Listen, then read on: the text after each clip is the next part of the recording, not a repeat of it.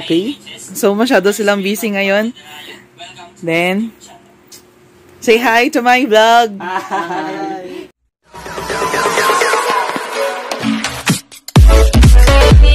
Day 2. So, isang mapagpalang wonderful na naman na umaga sa ating lahat. So, now, I am wearing the flower red so that maging Diyosa tayo. Looking fresh lahat. Cute. So that maging Diyosa tayo. So, for today's vlog, gagawa tayo ng vlog kung saan matututunan natin kung ano ang 10 fallacies. So, let's get started! So, first is ad hominem. Sabi dito, attacking your opponent's character or personal traits instead of engaging with their argument. So, dito sa ad hominem, parang ina-attack mo na yung personal character niya or parang, for example, ikaw, ay umistop na yung argument nyo dun sa ikaw, mangungopya ka, ikaw, ganito, ganyan ka. So, hindi kasi ginawa mo na mangungopya ka, ganon. Yun, kasi, ikaw ganito ka, ganito. Parang, kukopya ka. Kukopya ka. Yun ang ad hominem. The second one is strawman. So, dito sa strawman, sabi dito sa strawman, misinterpreting someone's argument to make it easier to attack. So, dito naman, ang sabi sa strawman ay, for example, parang iniibaw nyo na yung usapan nyo, ay iniiba nyo na yung argument nyo so that mabilis mo siyang matalo. Para, yun, para sa tingin mo na ikaw yung paniniwalaan or ikaw yung mananalo sa argument nyo. That's the strawman. Next is loaded question. Asking a question that has an assumption built into it so that it can't be answered without appearing guilty. So, dito naman sa loaded question, parang, yun, parang magbigay ka lang, ay parang, ang dami mong sinasabing questions na parang, na sa tingin mo, yun ang makakatalo sa kanya or makakastop sa argument nyo. Then, parang nagbigay ka ng question na parang, nagbigay ko ng question na something na mapapa-stop na siya dun, na mapapaisip na siya na, ay, oo nga, no? Ay, ganito pala yun, no? That's the loaded question. A few moments later. Next is black and white. Black or white.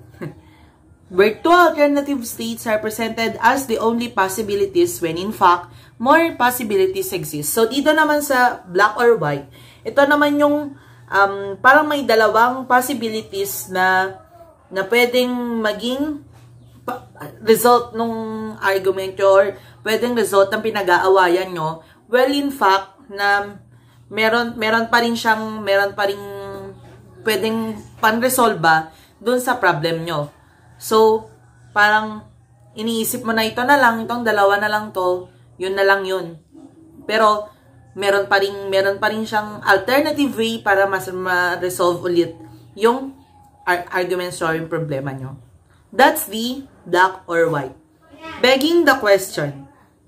So, dito naman sa begging the question, a circular argument in which the conclusion is included in the premise. So, dito naman sa begging the question, parang yung doon sa question na yun, doon sa nagbato ng question niya yun, alam niya na yung conclusion niya. Alam niya yung conclusion or alam niya na yung isasagot mo so that parang pasikot-sikot lang siya ganun so that para matalo ka niya. That's the begging the question. So, next is slippery slope. So, sabi dito sa slippery slope, asserting that if we allow A to happen, then Z will consequently happen too. Therefore, A should not happen. So, pag hinayaan mong nangyari ang A, mangyayari din yung Z. Kasi, parang bababa lang siya or parang parang magsa-slide ka dun or parang mahuhulog ka sa patibong, parang ganon. So, parang ginawa yung A para maging yung letter B, ay yung Z. Kung mangyayari yung letter A, mangyayari din yung letter Z. So, that's the slippery slope. So, next is composition or division. Ang sabi dito, assuming that what's true about one part or something has to be applied to all or others or part of it. So, dito naman, So, dito naman, ang example nito is, kunyari, may argument kayong dalawa. So, ikaw na opponent, ikaw na opponent, sinasabi mo na, ay hindi, bakit ako ang magdedesisyon? Pwede rin yung iba. Or, pwede rin tayong lahat, pwede tayong magdedesisyon. Well, to think na ikaw lang ang kalaban. So, parang nandadamay ka dito, parang ganun. That's the composition or division. So, next is bandwagon. Ang sabi dito sa bandwagon, appealing to popularity or the fact that many people do something as an attempted form of validation. So, dito naman, dito sa bandwagon, parang, for example ako, then, pumunta ako sa isang restaurant or sa isang restaurant.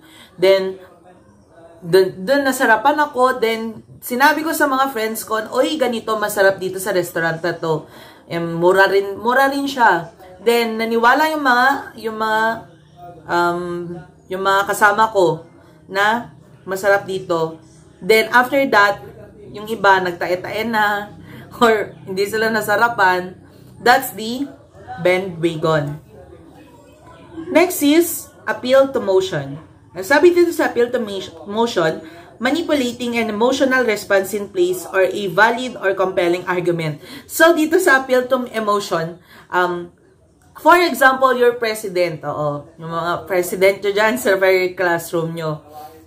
Then, parang, galit na siya, or parang, dinadaan nyo na lang sa galit, yung pagkakamali niya, or yung pagkakamali niya. Ganon din kasi ako. So yun. Yung dinadaan niya sa emotion sila, para something na manalo sila dun sa argument na yun. That's the appeal to emotion. Burden of proof. Ang sabi dito sa burden of proof, saying that the burden of proof lies not with the person making the claim, but with someone else to disprove. So, dito sa burden of proof, di ko ganong alam to, but sa burden of proof, parang ikaw, nag-cheat ka. Then, yung classmate mo, ayaw mong pakopyahin. So, parang parang nagbigay siya ng banta na, oy, sige, sabihin ko yan kay sir pag hindi ka nagpakopya. Ganito, ganyan. Sabihin ko yan na may nag-cheat ka, ganon. So, yun ang parang ganon yung explanation sa burden of proof. So, dito nagtatapos ang ating vlog kung saan natutunan natin ang 10 fallacies. So, don't forget to like, subscribe, share, and click the bell button.